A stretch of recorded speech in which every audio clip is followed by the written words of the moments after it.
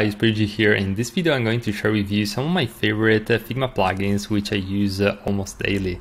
So let's get started, and I'm going to use as an example this UI kit from Square UI, which I think it looks really nice.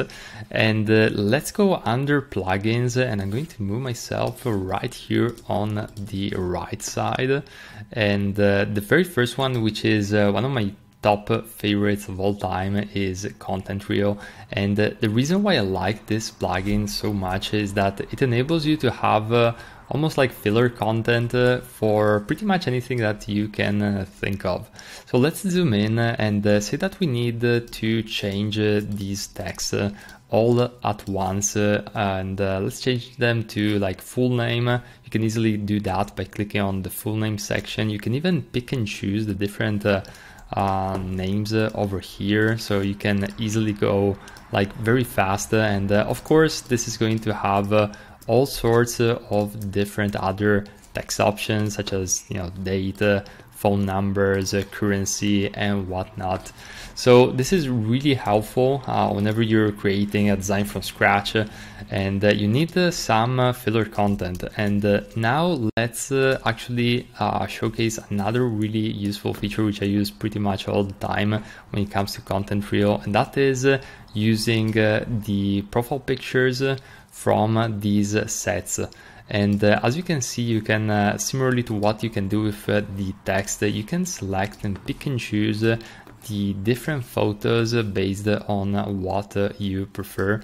So really helpful. They have like all sorts of different sets with their own themes and peculiarities. And yeah, overall this is just such a cool content generator. They also have icons, which personally I don't use all that much, but I mean, you can definitely consider doing that, as well as other content which you can create yourself. But again, I'm not I'm just using it mainly for those two features, and those are huge time savers. Now, just before we move on to the very next one, I want to remind you that if you're looking to become a UI UX or web designer, or you are looking to improve upon your career, I recently launched a massive discount on pretty much all of my courses, which are over 40 hours of content going through how to get started in UI UX design, design theory, all the major design softwares, and even all my techniques to find and sell to high ticket design clients. And it's all available for just $9. So you can have a look at that if you're interested in leveling up your design career. Now let's move back to the plugins. And the very next one, which I love using, is Unsplash. And Unsplash, if you're already familiar with the site, is essentially a website where you have royalty-free images, which in my personal opinion are some of the top ones out there out of all the royalty-free sites. And essentially you can select one of these and you can upload them directly into Figma. So it just takes a lot of less time than going on unsplash.com on the website, downloading, finding it in your downloads folder, bringing it into Figma. It's almost like a compressed version of Unsplash available at any given moment. So really useful. You have the search feature, you have some of these presets, search suggestions, so really helpful.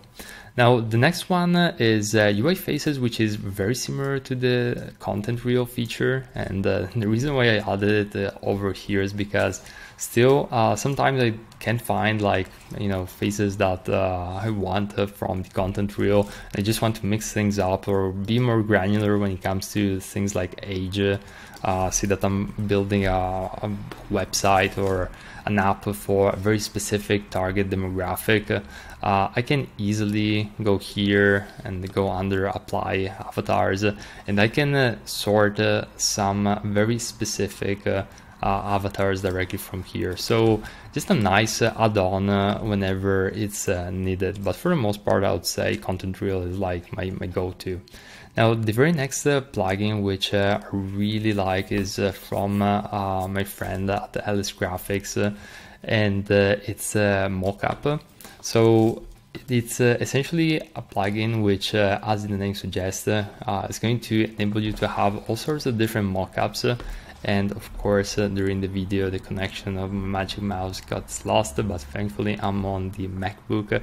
So yeah, we're going to see here in just a moment, as you can see, all sorts of different mockups which you can leverage for your design projects. And you can simply select one. So for example, this one is the MacBook Air. And basically you can just paste it in the canvas. I think this one is a pro resource, so I can't really do that now, but if you just want like the free ones, there have like plenty of free resources. But yeah, when it comes to mockups, pretty much like my main resource right now. And yeah, just really cool.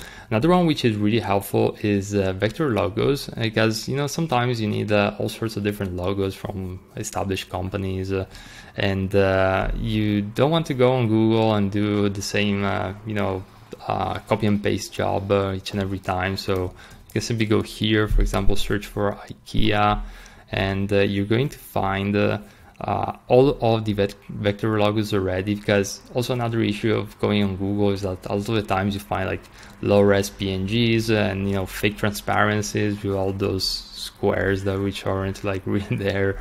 So these ones are legit vectors each and every time you search, and the library is huge. Like I pretty much find all the major brands like 99% of the time. So yeah, definitely a game changer in those regards.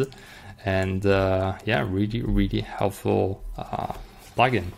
So that's pretty much it for this video. Hope it was helpful, and I'm curious to hear about your top choice when it comes to plugins. So feel free to leave a comment below and help us out in the community so we can level up together in our design journey. This is pretty much it, and I'll see you in the very next video.